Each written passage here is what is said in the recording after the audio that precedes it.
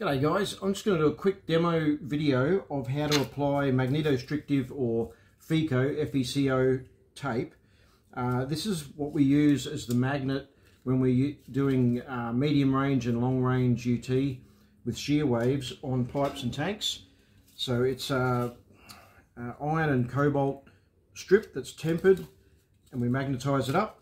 Now we used to epoxy resin this on a long time ago and it was tedious and it took a while to dry. We don't do that anymore. We use double-sided tape. We've got some new double-sided tape from Innerspec. It's fantastic stuff. The stuff that we used in the interim a little while ago, you had one shot at it. Once you put it on, you couldn't really tear it off and put it back on again if you got it wrong. This stuff you can. So I'll show you how we do this. It doesn't take too long. We wrap this around our pipe. We line this up. You can use a pen if you want. I just like to score it. It's okay to have a couple of millimeters gap, but we don't want to have an overlap because the overlap may tear your coil. Now we use scissors. Run your fingernail just down the jaws of the scissors if you don't use our scissors, to make sure there's no serrations. If you have serrations, it usually shatters the MS tape because it's quite brittle.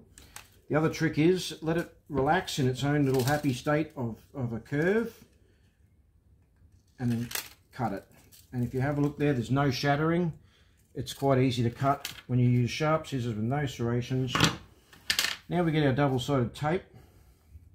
And the easiest way to apply this is I just cut two small pieces. We put them on the outside of the bend at either end. The hardest bit about this is having the fingernails to get the paper off.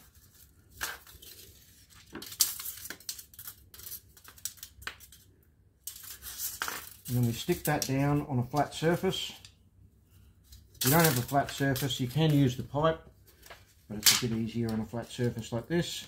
And then we get our double-sided tape, and I like to get directly over the top just to make sure that it's lined up, and then run your fingers down the tape to get rid of any air bubbles.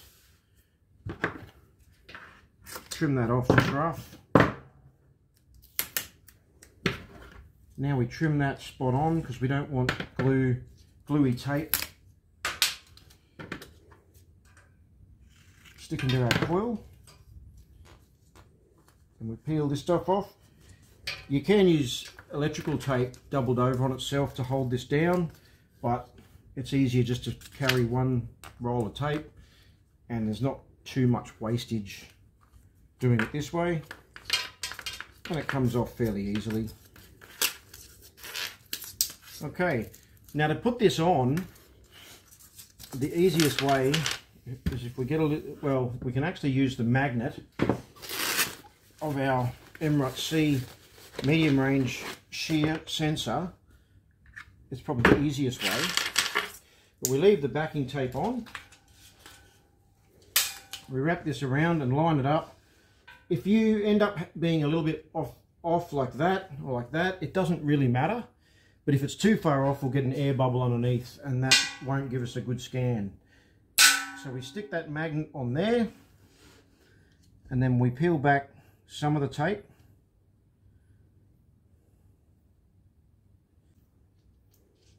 Alright, we'll peel back our tape. We line this up. Now see, if I get that wrong, I can pull this one off pretty easily and line it up, whereas the old stuff, you only had one go at it. Now that I've got that started, I can take this off, peel all my tape off, and just roll my hand around to keep any air out of that. And I got that a little bit off center, so I'll try that again.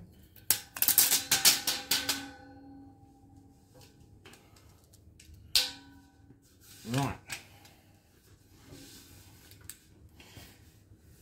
And there you have it. It's lined up. Now we just magnetize that up. Couple of laps, and it's ready to scan. Now, once I've finished the scan, if the client doesn't want this left on, just fingernails is enough. We can pull this off And we can use this again because it's quite expensive. And as you can see, the glue mark there, it had very good adherence. There's no air bubbles under that. It'll give us a good scan, and we can use that again. We can actually use the tape twice. After about 2 times, it doesn't stick too well, but we can peel the tape off and use the MS strip or the FeCo strip over and over.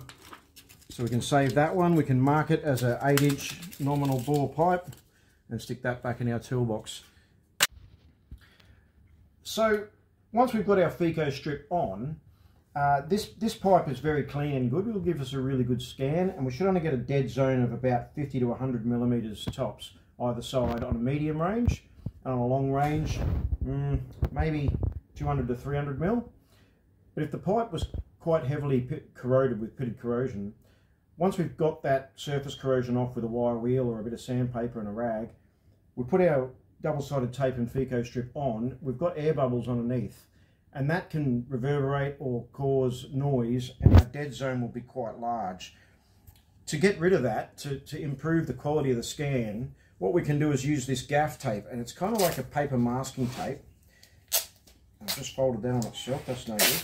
But basically all we do is run this around the FeCo strip, one lap,